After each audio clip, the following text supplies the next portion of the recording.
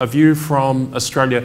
I'm going to talk a little bit about what's happening in Australia. It's not a very technical presentation, but to give you an overview of what's happening, but also what's happening through the Global Water Research Coalition, of which STOWA is part of that, and PUB as well. So Stephanie Rink-Pfeiffer, who's the CEO, is also based in Australia. So got two different views here. So what's happening down in Australia? Just to give an overview of those who are not familiar with Australia, most of the water utilities in Australia are vertically integrated. In other words, they run everything from wastewater to drinking water, recycled water and desal. That's in general. And they've got three sets of regulators. They've got an economic regulator, so normally an independent economic regulator that sets prices. So a water company needs to apply to that economic regulator who will set the price. Then there's a health regulator and then there's environmental regulators. Just to give you an overview, for instance, over here in Western Australia, Water Corporation basically runs that whole state, and that, to give you an idea, that's 10 times the size of Texas. So once you get out of Perth down here, which is a city of about 2 million people, there's pretty much nothing. It's desert, and then up in the north there's a lot of indigenous communities that are very, very remote, and got our own issues about giving good water services up there, but that's not the subject of this presentation. And same basically for South Australia and the Northern Territory. So what you have is very big distances, very concentrated. So Australia, you might not know that is the third most urbanised country in the world. So in the middle, not much. Right now, at the moment, over in this space, there is the worst recorded drought in white man history. Not forgetting that Aboriginals have inhabited the country for around 40,000 years, but at least in white man history, this is the worst recorded drought. There are many towns in this sort of area that are actually a bit like the Cape Town situation 2 years ago that are on day zero watch. These are not big towns, around 10,000 people, 5,000, 10,000 people. But once they go, regional centres, they're probably gone forever. So people have to move to the coast or move elsewhere. Why is this important for micropollutants? Well, what's happening now is a big discussion around purified recycled water for drinking, which we've had problems with before in Australia. Toowoomba, some people might know of, got voted down. So there's a history of purified recycled water not being supported.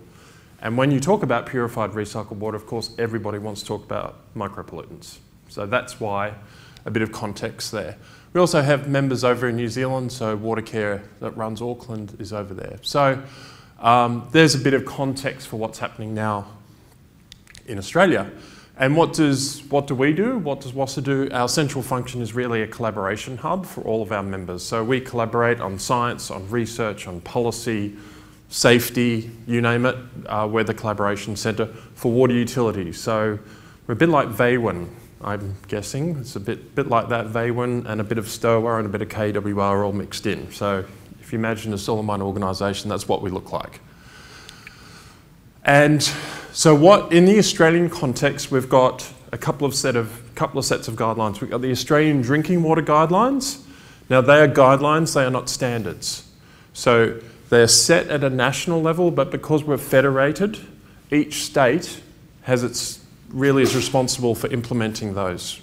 But generally what they would do, say for Sydney Water, is that New South Wales Health, which is the state, would say to Sydney Water, there you go, 100%, you've got to meet the guidelines. When it gets to regional areas, then they give a bit of leeway because there's big problems with nitrate or uranium or arsenic, depending on where you are in those regional areas because they're on groundwater and they've got really poor supplies. We also have, though, the Recycled Water Guidelines, which is for purified recycled water. And those guidelines are set up on a microdally basis. And I'm sure many of you are aware of that microdally basis.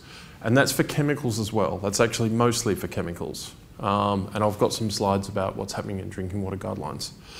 And those have been implemented particularly for the groundwater replenishment scheme in Perth. So I talked about Perth. That's currently the supplies for Perth are 49% desal, so they've got 2 desal plants running full belt, and they've got a purified recycled water, a groundwater replenishment scheme. So that needs to meet, that needs to meet the recycled water guidelines. Now, what we do know is that the Australian drinking water guidelines are effective. They're set by some of the best health scientists in the country. I'm an observer on that committee, but I don't have a say in it because I represent the utilities. We're operators and we need to meet the guidelines. We don't set the guidelines. But what is really, what is really causing a great deal of research effort at the moment is microplastics. PFAS is a huge issue, and microbial resistance to a lesser extent, although it's big. And so some key areas of research indicated up there, and certainly Water Research Australia, University of Queensland are doing a lot of work around PFAS, and Griffith University around microplastics. And that will link in, I'll link that back to what the GWRC is doing in a moment. So the policy context for us is that we've got the worst drought ever recorded, currently in the middle of it right now. We've got Infrastructure Australia looking for bigger investment in our cities. Australia's becoming more urbanised, not less, which puts a lot of pressure on the centralised water supplies. So there's a lot of focus on how we actually diversify our supplies to secure water for water security purposes. And in the midst of all of that is also stormwater recycling and stormwater harvesting, which is kind of interesting for cities where it's not raining.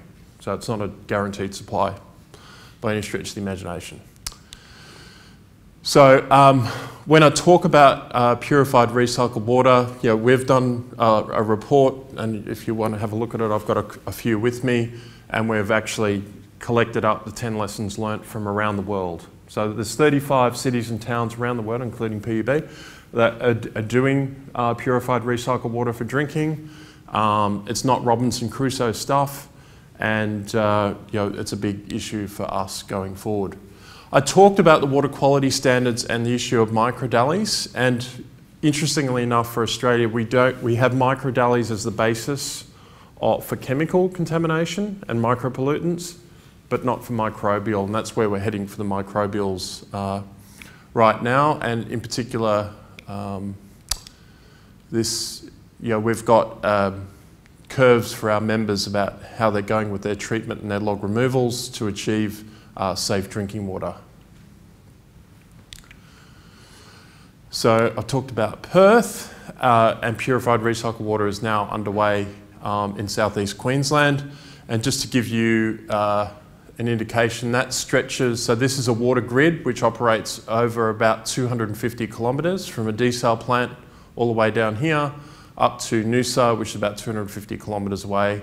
The major dam, Wivenhoe, is there and is subject to huge flooding. So Brisbane is tropical, and when the drought broke, after the Millennium Drought broke in 2011, massive, massive floods. So what we're seeing in Australia is huge extremes. So we've got every record in terms of heat and dry has been broken right now, but when it will break, and it probably will break sometime in the future, we're expecting massive extremes in the other direction. And that's what we're seeing more and more. And so the insurance industry in Australia is basically put out maps already to say which areas of Sydney or the capital cities will be uninsurable, right? And believe me, there are massive areas with very expensive properties sitting on those spaces. We're going a bit off topic, sorry about that. Just thought you'd be interested. So some of the other things which are really interesting, drug monitoring. I'm sure it's done around the world now. I've heard it talked about around the world. And that, I think it kicked off in Australia at some stage in the past. And so they do massive, looking at cocaine use and ice use and all the rest of it. So that's a big part of the research program. We've looked at, through the University of New South Wales, prioritisation of contaminants of emerging concern, and again that was done through the GWRC, and that's accessible to all the GWRC members, including STOWA. We've got a huge amount of work happening on microplastics, and this story here about people eating a credit card size worth of plastic each week certainly caught the imagination of the media, as you can imagine. So I had to do a bit of radio about that, and you know, that's not from water supplies, you know, but it's actually top of mind. Because water is right at top of mind, anything that's in water is top of mind. Lovely music, thank you. And I just sort of talk about some of the GWRC projects. So I'm swapping hats, I'm putting on my chair as GWRC on now. We did a round robin now on microplastics to see, so if you were talking about microplastics, what are we talking about? What is the, you know, if you took a sample to a lab, what does that look like? TZW was the leader of this project, but the upshot of it is that there's no universal method attached to this, that we need a fair degree of standardisation to reach at a common point when we start talking about microplastics and their potential impact on human health through drinking water supplies. There is a huge variation on the way people actually analyse for microplastics.